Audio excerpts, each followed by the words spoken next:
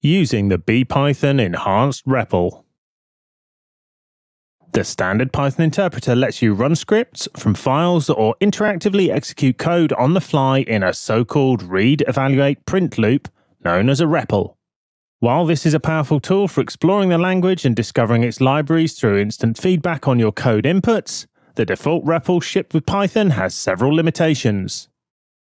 Fortunately, alternatives such as bpython offer a more programmer-friendly and convenient experience. You can use bpython to experiment with your code or quickly test an idea without switching context between different programs, just like an integrated development environment does. In addition, bpython may be a valuable teaching tool in either a virtual or physical classroom. In this course, you'll learn how to install and use bpython as your alternative Python REPL, boost your productivity thanks to bpython's unique features, tweak bpython's configuration and its color scheme, use common keyboard shortcuts to code more quickly, and contribute to bpython's open source project on GitHub. Before starting this course, make sure you're already familiar with Python basics and know how to start the standard Python REPL in the command line. In addition, you should be able to install packages with pip, ideally into a virtual environment. So now you know what's going to be covered, let's get started. Get started with bpython. Unlike standalone Python distributions such as CPython, PyPy, or Anaconda, bpython is merely a pure Python package serving as a lightweight wrapper around a chosen Python interpreter. Therefore, you can use bpython on top of any particular Python distribution, version, or even a virtual environment, which gives you plenty of flexibility. At the same time, bpython remains a familiar Python REPL with only a few essential features such as syntax highlighting and auto-completion, borrowed from the full-fledged Python IDEs. This minimalistic approach contrasts with tools such as IPython, which is yet another alternative to the Python standard REPL, popular in the data science community. There are a few ways to get bpython onto your computer. Package managers such as Homebrew and APT offer pre-built versions of bpython for your operating system, but they're likely obsolete and hardwired to the system-wide Python interpreter. While you can build the latest bpython version from its source code by hand, it's better to install it into a virtual environment with pip.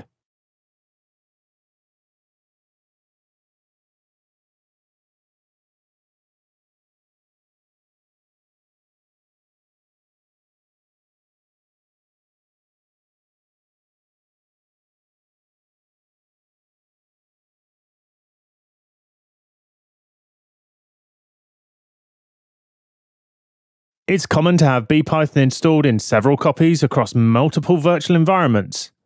This allows you to wrap bpython around the specific Python interpreter that you use to create the virtual environment in the first place. Unfortunately, bpython isn't natively supported on Windows.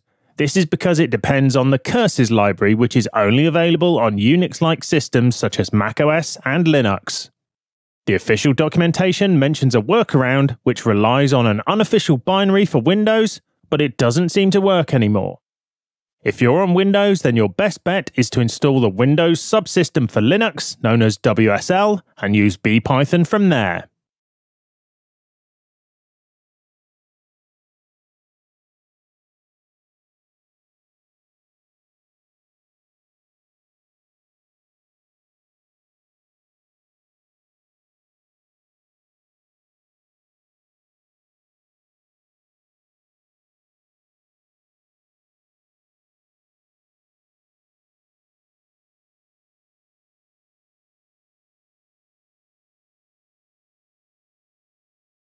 Once it's installed, there are two different commands you can use to start bpython.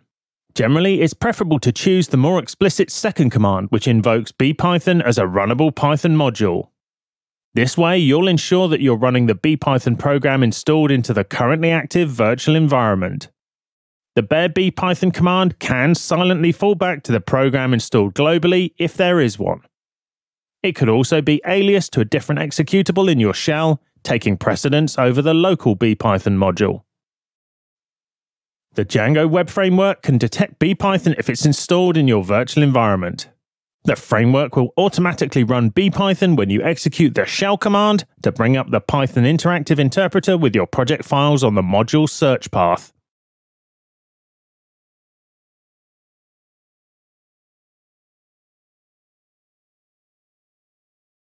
You've now learned how to install and run bpython as an alternative Python REPL, so it's time to explore its key features. Over the next few sections of the course, you'll discover several ways that bpython can increase your productivity as a Python programmer regardless of your skill level. And you'll start out by looking at typo spotting. Spot typos at a glance. Compared to bpython, Python standard REPL is like an old black and white TV. It does the job of accurately conveying information, but sometimes you wish to see things in color for greater clarity. That's particularly important during code editing, where every detail matters. Therefore, syntax highlighting and bracket matching are perhaps the most common features found in any decent IDE or code editor. In bpython, you get both features out of the box, even though it's only a text-based user interface to the Python REPL. Colorful syntax highlighting helps you identify the structure of your code at a glance, while bracket matching makes it easier to keep the opening and closing brackets correctly balanced. As you type code into bpython, your instructions get tokenized into Python keywords, operators, comments, variables, and literal values such as strings, numbers, or booleans. Each token type has an associated color to let you quickly see what kind of language construct you're working with.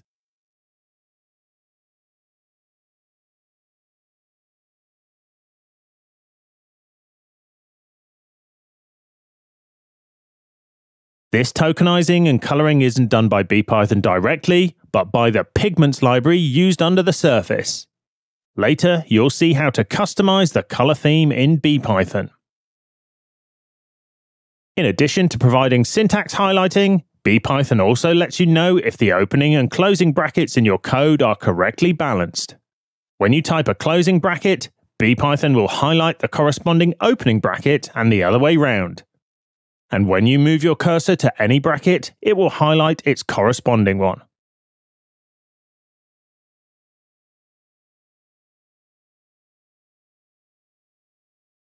This works with different kinds of brackets in Python, including brackets, braces, and parentheses. You can even nest them inside each other, and whenever you select one, bpython will highlight the other one that corresponds to it.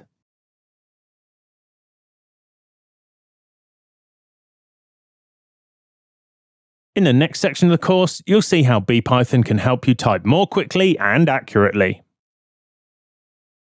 Type more quickly and accurately. When using the regular bpython REPL, your coding speed is directly limited by how quickly you can type and how well you remember the names of functions, arguments, and so on. bpython provides useful suggestions that you can apply at the press of a button with auto-completion. In addition, it helps you correctly indent your code and offers contextual history.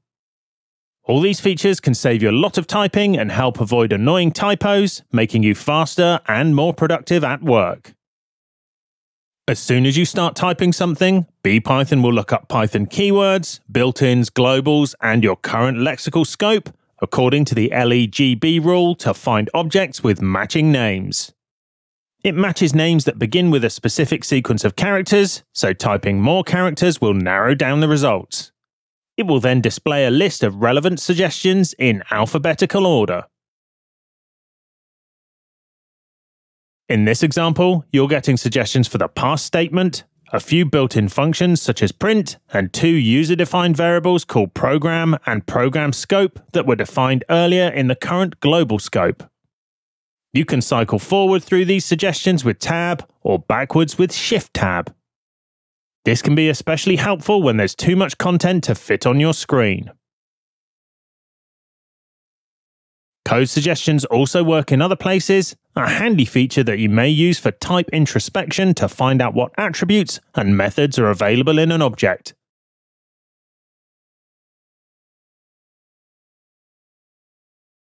But that's not all. Code suggestions go hand in hand with auto-completion, which is another useful feature in many editors, including bpython. Essentially, it can write the remaining code for you when there's no ambiguity about what you're trying to type. In this example, the correct variable, program, has been selected and can be completed by hitting enter. As you cycle through the available suggestions with Tab or Shift Tab, bpython goes ahead and inserts the highlighted option into the Python REPL. On the other hand, if there's only one suggestion left and you haven't finished typing the whole name, then you can press Tab to have bpython automatically complete the remaining part, as seen here with print, which can then be completed by typing in the normal way. A lesser-known fact about bpython's auto-completion mechanism is that it understands your file system. In other words, when you start typing a string literal that resembles a file path and you hit Tab, bpython will list all the files and folders that match the string that you've typed so far.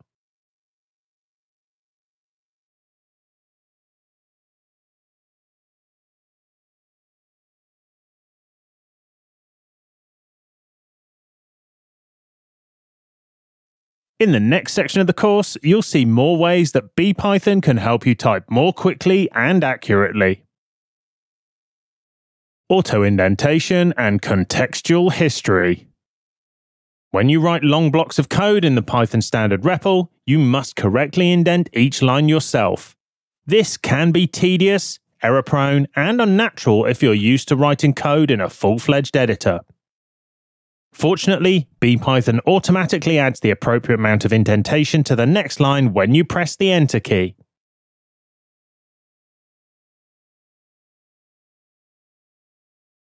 The default indentation in bpython is 4 spaces, which complies with the Python style described in a document called pep8. However, you can change the corresponding tab length option in bpython's configuration if you prefer a different indentation size. To exit the current block of code, you can hit Enter without typing anything on that line, or backspace. Either will reduce the indentation level by 1.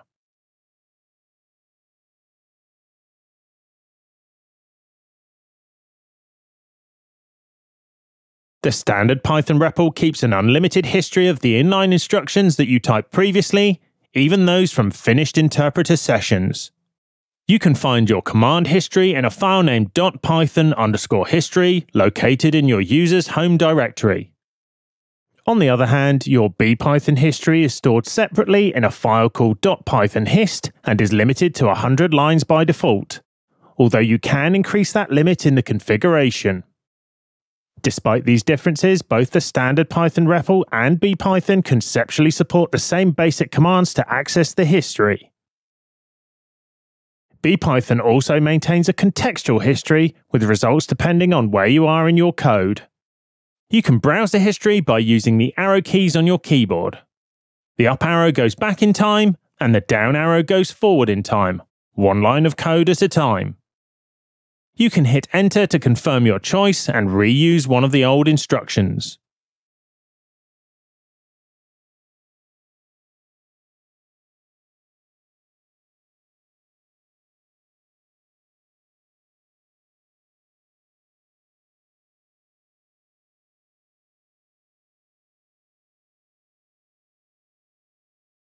Notice how the historical suggestions offered by bpython don't always follow their chronological order.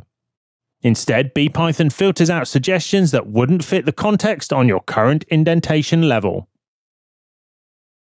Unlike the standard Python REPL, in bpython, history also comes into play when you start typing a line of code that's already been executed before.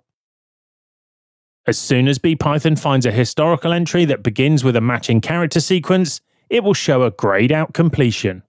You can accept it by pressing the right arrow on your keyboard to have it auto-completed, or you can ignore it by typing something else over it.